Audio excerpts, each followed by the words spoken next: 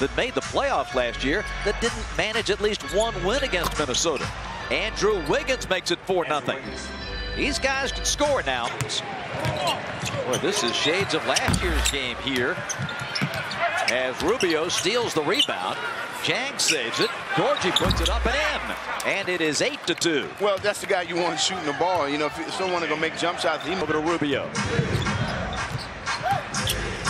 Inside, Jang hooks it home, and it's 10-2. And Coach Bud, Pelosha, Millsap, Korver, and Schroeder.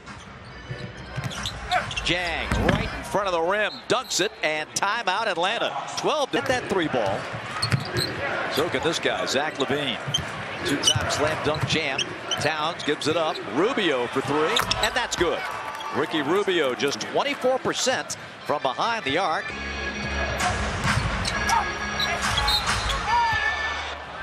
And Rubio fouled on the drive by Kyle Korver. Might want to get him out of the game. Loose ball. Dennis goes diving for it. Rubio with 5, 4 to shoot from the corner. LaVine. Well, he has got a touch. That's his a double-double so far in this game. Here's Rubio pounding it inside. Towns just went right around. Millsap had excellent post position, and that time turned to the weak side. Ricky, late challenge for Millsap. Towns now on Muscala.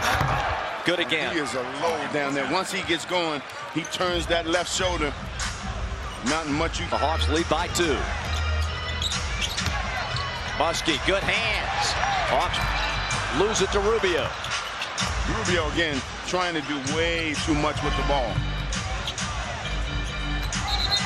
And Rookie will take an extra step trying to launch that three-pointer. Carl Anthony.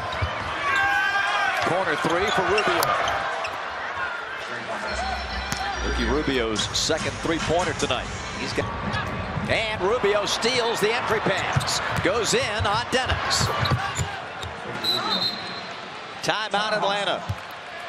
It's going to be a full timeout at 4:35 of the third.